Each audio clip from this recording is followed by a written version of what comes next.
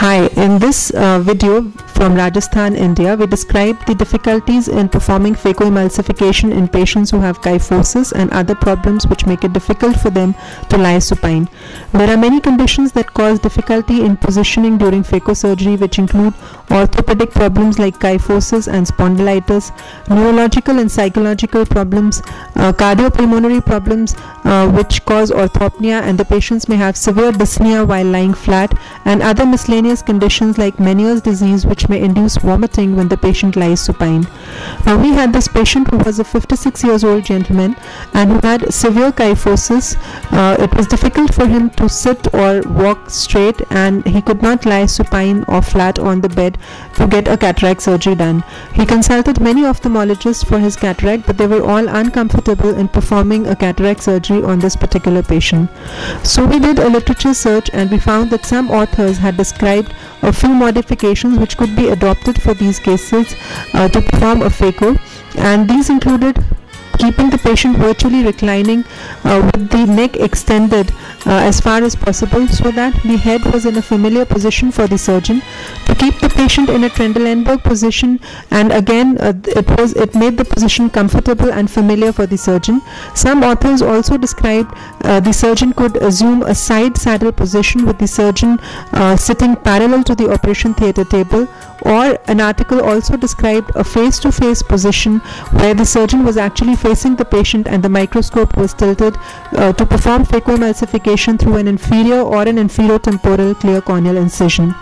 So some of these reminded us of the ancient surgery of couching, like in this particular photograph where the doctor, the assistant and the patient are all seated and the couching is being done.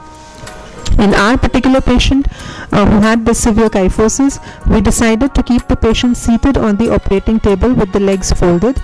The back of the patient was supported by many pillows, and the surgeon was in a standing position to perform phacoemulsification surgery. The microscope and other conditions were as usual. So as you can see here, this is the patient who is comfortably seated at about 70 degrees. The surgeon is standing and performing the surgery through a clear corneal temporal incision. Once we decided that the patient and the surgeon were both comfortable in this position and a mock drill had been performed, the patient was cleaned and prepared. Here the side port and main incision is being made, and then the surgery was fairly standard using the normal parameters, but we must remember that the bottle height should be adjusted because the head of these patients is much above the operation theatre table, so adjustments to the bottle height have to be made accordingly. In this particular case, we used low power and low fluidic parameters because this was a grade 3 soft cataract. It is important to ensure that the surgeon is well experienced and can handle these cases, and it is also important that these surgeries should be done in a quick and efficient manner because these patients can become restless at any point during the surgery, so it is crucial to finish the surgery in as short a time as possible. Here an AMO transverse ellipse ultrasound in the signature phaco machine was used. Any maneuvers that can be used to hasten the surgery and to make it more efficient for these restless patients is a welcome addition in the techniques that the surgeon is using. It is also important to do cardiac monitoring in these patients because many of these patients have cardiopulmonary compromise and they are anyway unsuitable for general anesthesia. So the best technique is to use topical anesthesia supplemented with intracameral anesthetics, and to have monitoring of the vital parameters all throughout the surgery. So the surgery was performed in a regular fashion. This is the irrigation aspiration being done. As you can see, the surgery went pretty well. We implanted an AMO sensor IOL in this particular patient, which is one of the our preferred IOLs, and as you can see here, this is the IOL being implanted using an AMO emerald injector. The IOL was put in the capsular bag and was dialed well into position.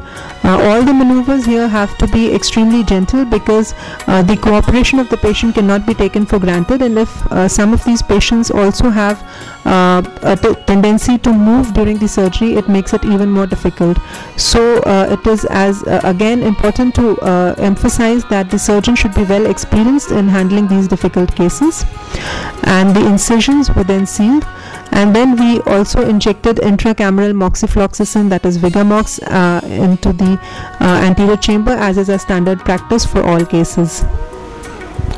On the first post-operative day, this patient had a vision of 6/6 unaided, and the result was extremely gratifying, and as expected the patient was quite happy with the surgical result, and the cornea was clear, and there was no problem in the surgery.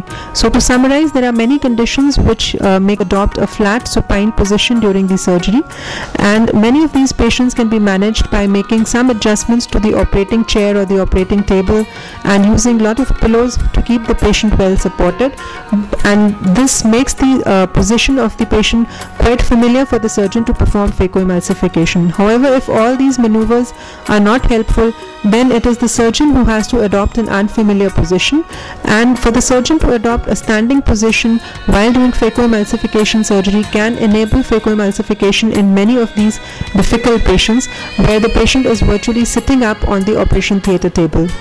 Once we decide to perform the phacoemulsification in these kind of positions, we must make sure that the patient and the surgeon are both comfortable. It is also advisable to do a mock drill before starting the surgery.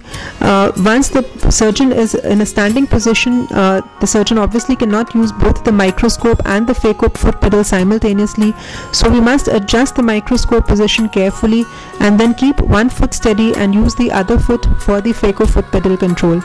Many times these cases are postponed and delayed to the point where they become ultra dense and the risk of complications increases, so we must not delay them unnecessarily.